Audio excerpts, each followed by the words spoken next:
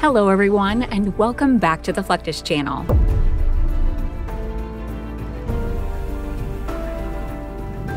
Sea mines are one of the most dangerous weapons ever created. Unlike their land-based cousins, these mines are explosive devices designed to be deployed in bodies of water, such as oceans, seas, or rivers.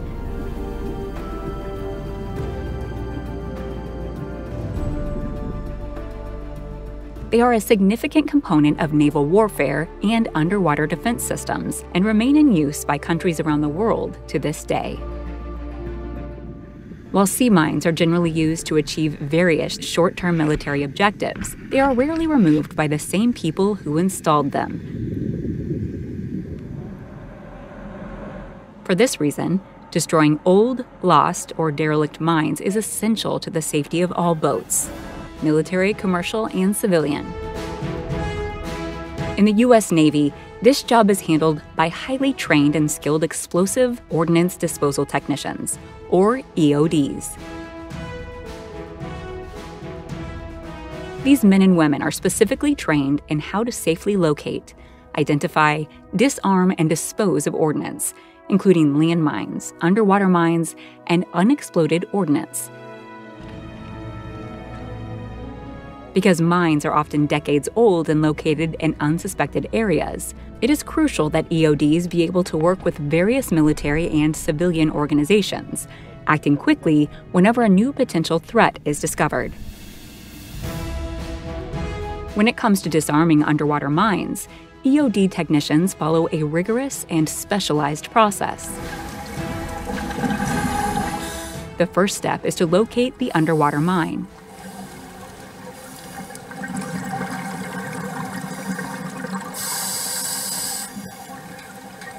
This can be done through various means, including sonar systems, underwater drones, or divers utilizing metal detection technology.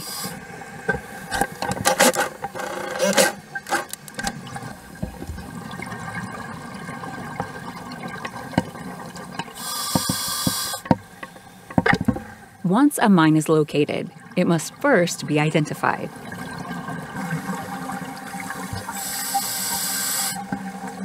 This is not only to ensure that it is indeed an explosive device, but that the team can determine the safest way to disarm it.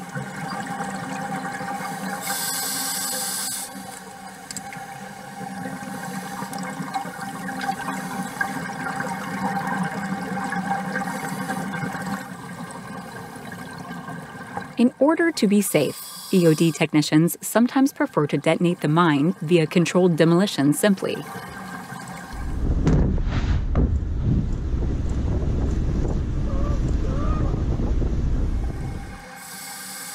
This process varies widely depending on the type of mine and its location.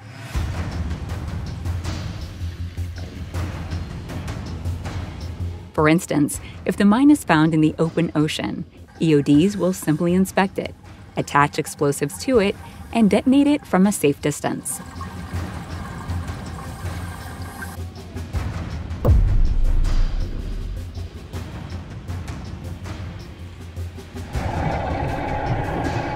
In some cases, they might even use an ROV or other remote vehicle to attach the disposal bomb to reduce the risk to the team further.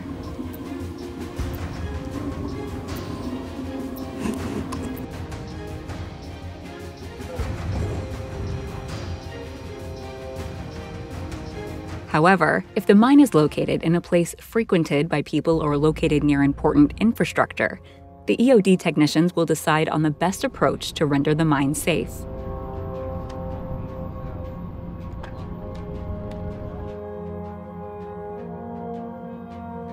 This can involve cutting wires, disabling the triggering mechanism without causing an explosion, or carefully removing the entire device so that it can be disposed of elsewhere.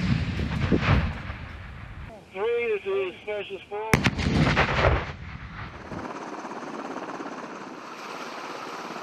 The U.S. Navy often conducts mine-sweeping operations to detect and remove naval mines from the sea, riverbeds,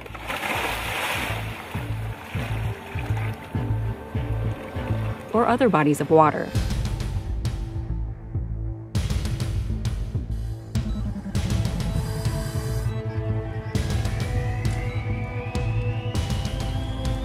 Minesweeping is essential for ensuring safe navigation for ships and submarines in areas where mines have been laid, either during times of conflict or as a result of historical minefields. One of the safest ways to perform minesweeping operations is from the air. Using sophisticated magnets, acoustics, and sonar, helicopters can hover over designated areas to search for mines, clearing one quadrant at a time before moving on to the next.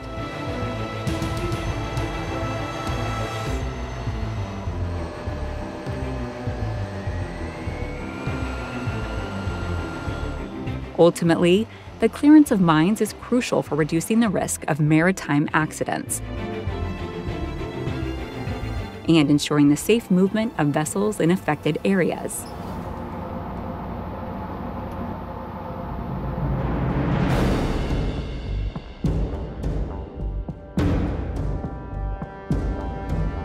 Since the beginning of the 20th century, most military minesweeping has been done by ships.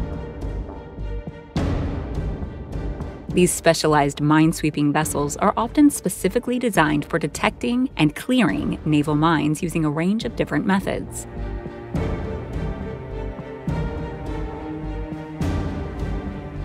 Most minesweepers in the United States Navy are designated MCM for Mine Countermeasures.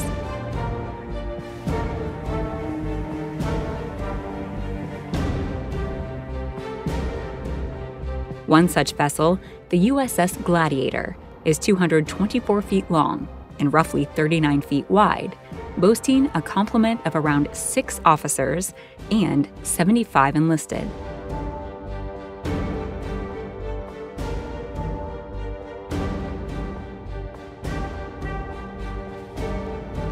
Minesweeping ships typically have a specialized hull design with features that reduce their magnetic and acoustic signatures. This makes them less likely to trigger mines while sweeping. They are also armed with various mine countermeasure equipment, including physical tools like chains, cables, or sleds.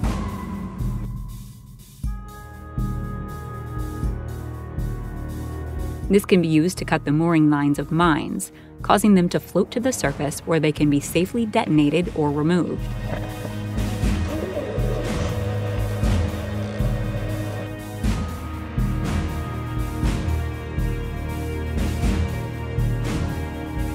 Of course, they also have methods of dealing with mines as well.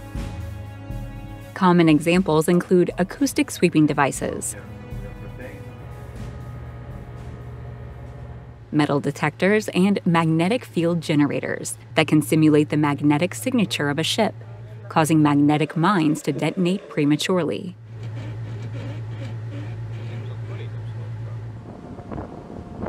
As with any mission that's important to overall military success, the U.S. Navy takes great care to train its minesweeper crews through a series of exercises, drills, and events.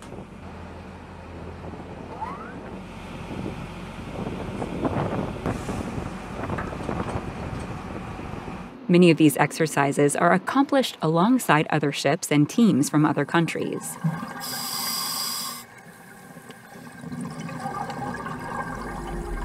These exercises often focus on all aspects of mine warfare,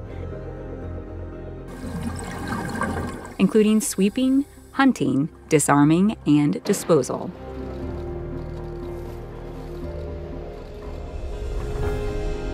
The men and women who participate in these drills take them very seriously, treating every new scenario and dummy mine as if it were the real thing.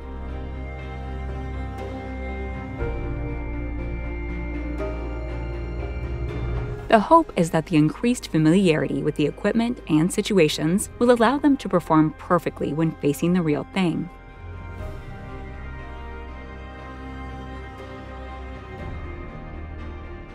ROVs often play a role in mine detection and disposal, especially in the open ocean. These high-tech remote vehicles are able to dive deep under the water's surface, navigate wrecks, and otherwise go where it might be too dangerous for divers.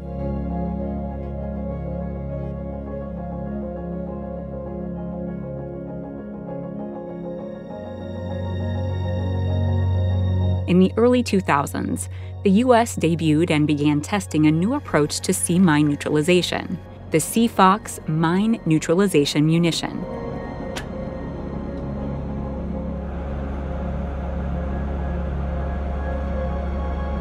This ROV-operated device is a unique tool for detecting and disabling mines with minimal human intervention. The CFOX can be remotely operated by trained personnel from a control station on a surface ship or from a shore-based control center.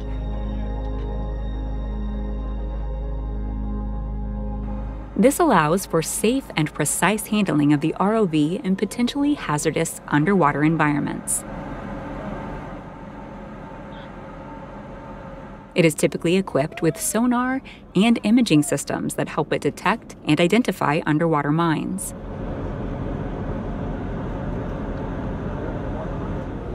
Upon detecting such a threat, the device can implement an expendable, one-shot mine neutralizer guided by fiber optics to render the mine safe instantly. Best of all, the CFOX is designed to be reusable, which allows for more cost-effective mine clearing operations.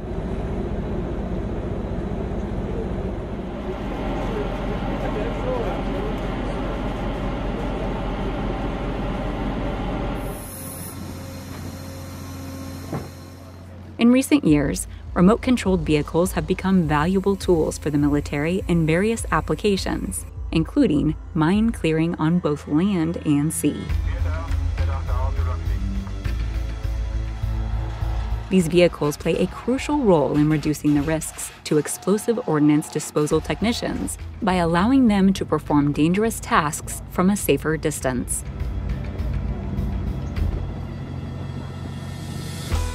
As these vehicles have access to better and better technology, including advanced sensors, GPS mapping, and artificial intelligence, they have only become more efficient at their various jobs.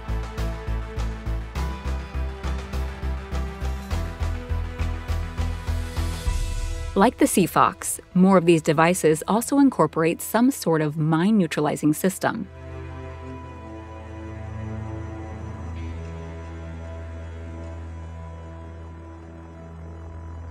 That means that in the very near future, humans may be able to completely cut themselves out of the mine sweeping and disposal process, all but eliminating the risk involved in the procedure.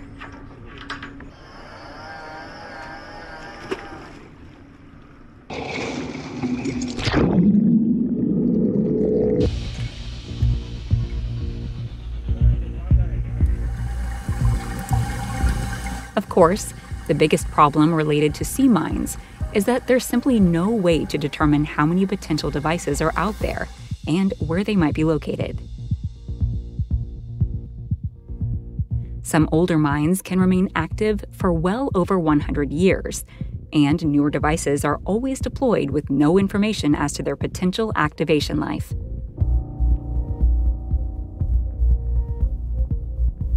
Fortunately, technology is finally getting to the point where we can actually see mines located at the very bottom of the ocean, hundreds of feet down or more. These devices pose a hazard to sea life, oil drilling, submarines, and many other natural and man-made structures. The only real solution is tracking and disposing of them completely. In fact, small, fast boats are in the open ocean right now, holding sophisticated mapping devices that can detect even the slightest changes in the floor's makeup, be it temperature, material makeup, or texture. These operations can sometimes include dozens of vehicles, including helicopters and multiple sizes of vessels. It just goes to show how seriously all navies take the threat of unexploded mines. That's the end of this video. We hope you enjoyed it. Make sure to subscribe to this channel so you don't miss any of our new content. See you next time!